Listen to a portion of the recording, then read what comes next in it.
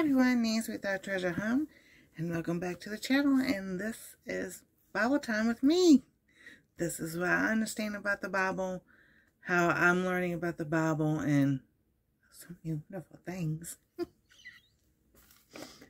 And yes, I do use lipstick because my lips are dry and have always been that way. It has nothing to do with not drinking enough water. Why I put that in there, only God knows. Not me. God uses everything. So, today, we're going to study the name Jehovah Jiva.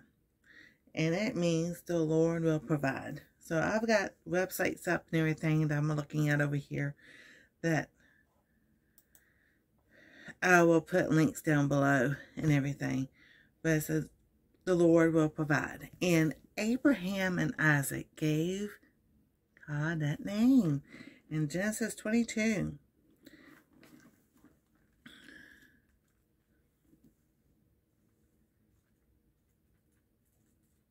Yes, I could have that pulled up on the computer. I like using my Bible. It's just something about having it in your hands.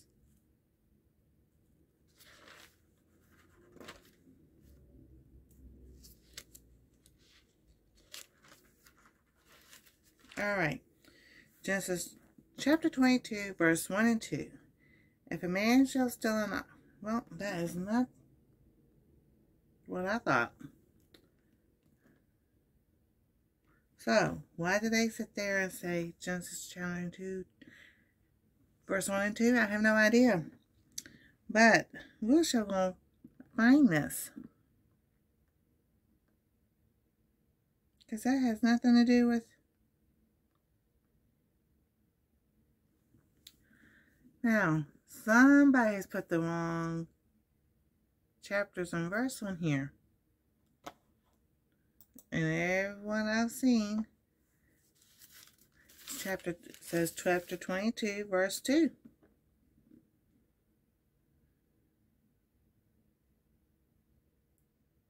That has nothing to do with Abraham and Isaac. So now I'm going to have to do some digging.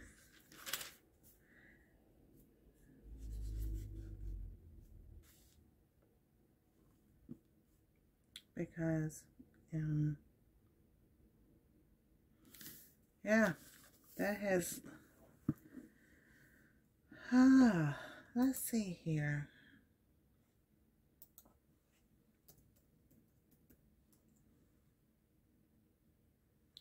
And this says chapter 22, verse 14. So that's, well, I think it would be helpful if I was in Genesis and not Exodus.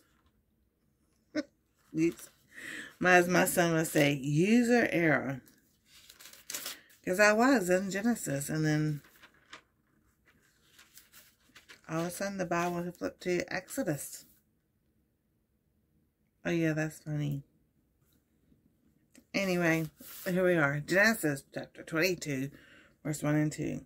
And it came to pass after these things that God did tempt Abraham, and said unto him, Abraham, and he said, Behold, here I am. Take now thy son, thy only son Isaac, whom you love, and get thee into the land of Moriah, and offer him there a burnt offering upon one of the mountains which I will tell thee.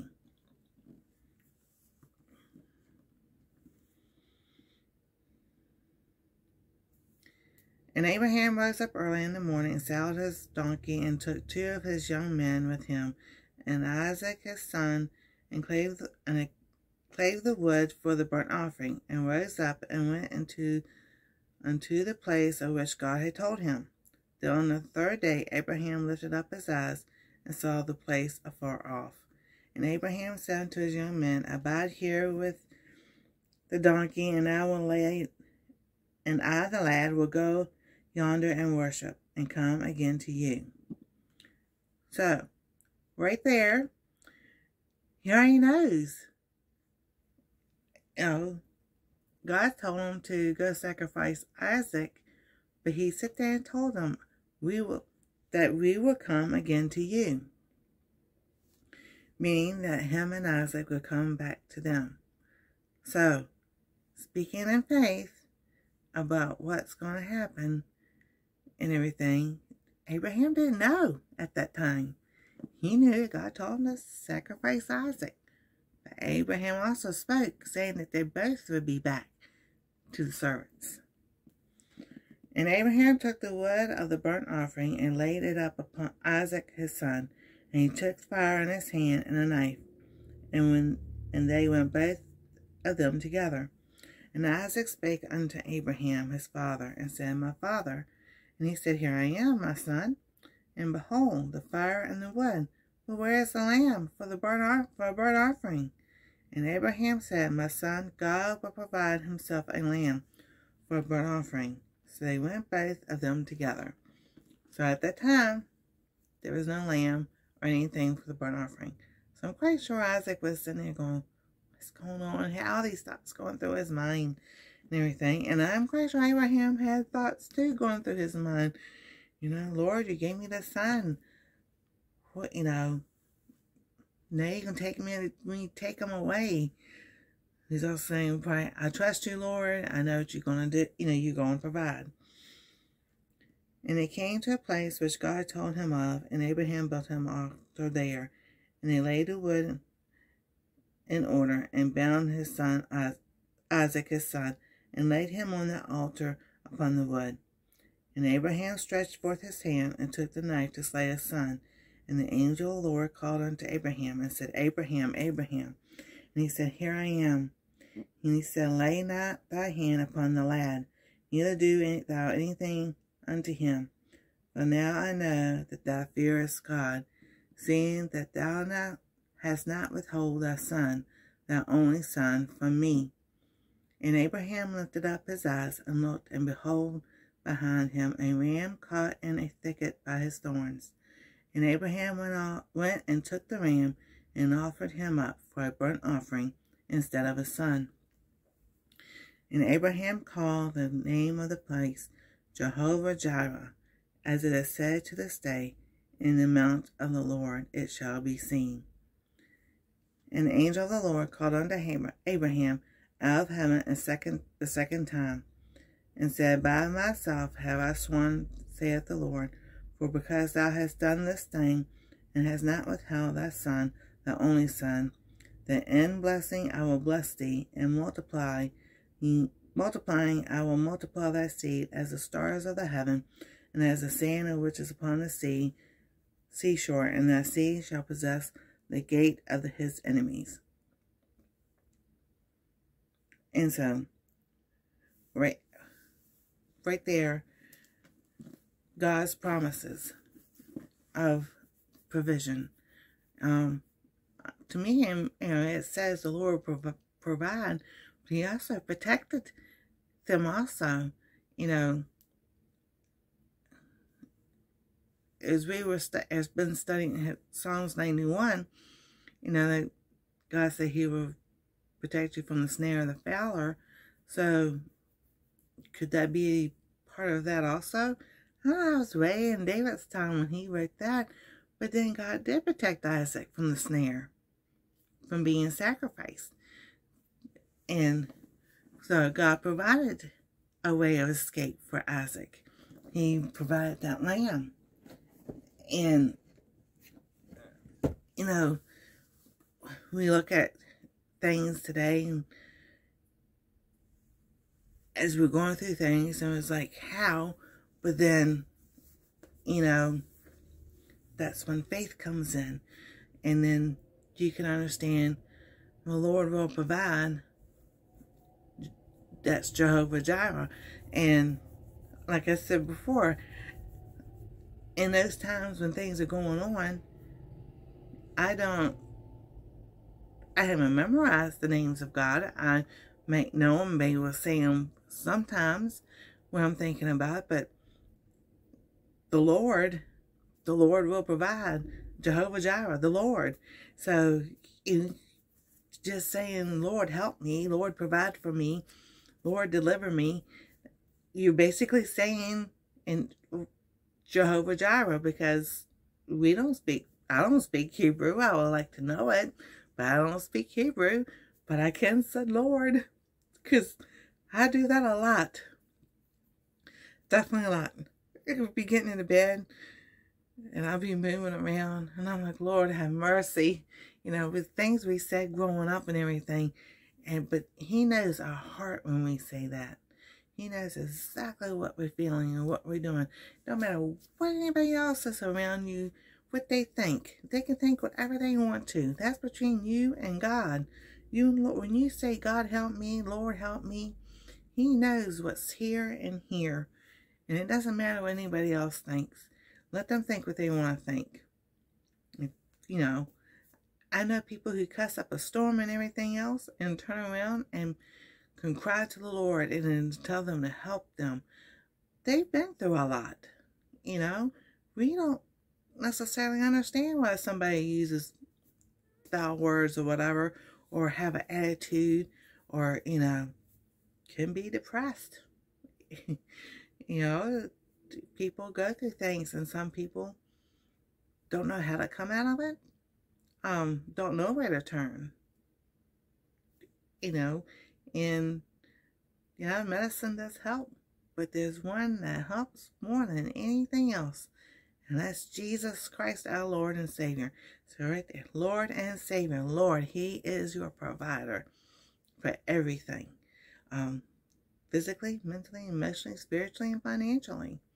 And I just posted something on Instagram, and it was it's Joseph Prince, and he was talking about, you know, how do you see God? Do you see Jesus? Do you see the Lord as your Jehovah Jireh? Do you see Him as your provider? Are you looking at other things? Are you looking at the news? Are you know what the world's going on right now? Or do you see Him? Okay, that's going on, but you know, Lord, I'm going to trust You to bring me through this. And God says that He will provide a way when there is no way. When the temptation is too much to handle, He will provide a way for you to make a way of escape. And then He also promises a way of escape from your enemies. And yes, it does. And this is the part that gets to me sometimes. He tells you to pray to get away from your enemies, and He will provide, they will be your footstool. And then He also tells you to pray for them. I'm like, okay, Lord, You confused me, but I'm going to trust You. I'm going to say both. You know, I'm going to say both. Deliver me from my enemies. Deliver me from that bad that happened through the last year. You know, I claim victory over that. But then I'm going to pray, bless those that hurt me and curse at me, you know. Yeah, if you, you know, see some of my stuff that I, you know, post, I find, you know, I wake up in the morning, I do my devotions, I have things I say over me and my family, and I'm like, Lord, show me today what You need me to know. And it could be, I need to encourage somebody or text somebody, hey, how you doing? What you doing? Are you okay today? Or it could be a word from me that He's taking care of everything. Don't worry. You keep doing what you're supposed to be doing.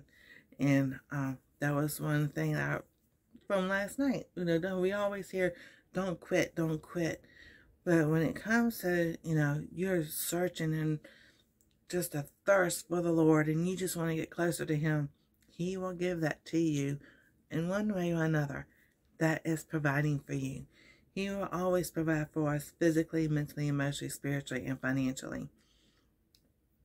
If just walk with Him and trust Him. That is one thing I've learned in this past year. From this time last year to this time till now. To trust Him, to seek Him. If one lesson has come out of this that I have learned, is I already have everything I need. You know, thinking I needed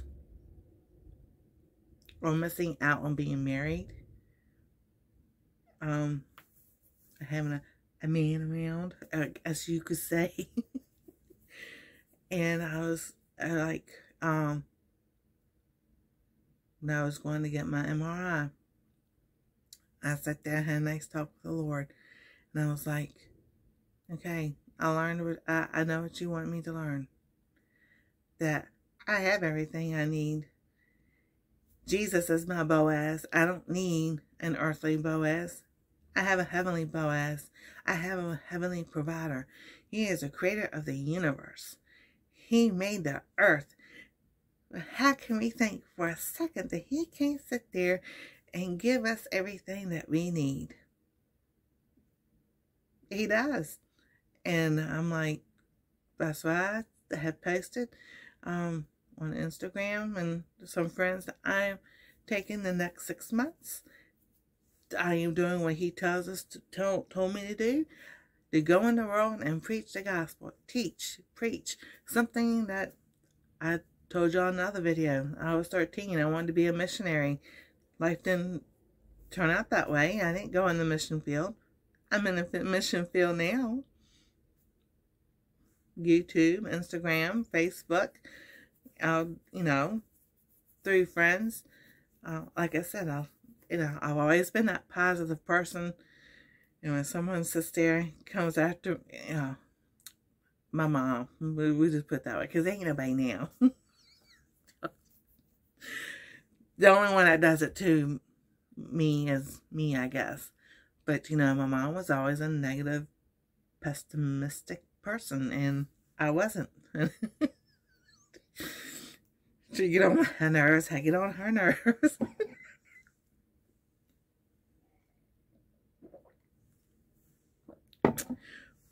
But to me, I'd rather be positive. I've been down and negative, and it does no good. Not at all.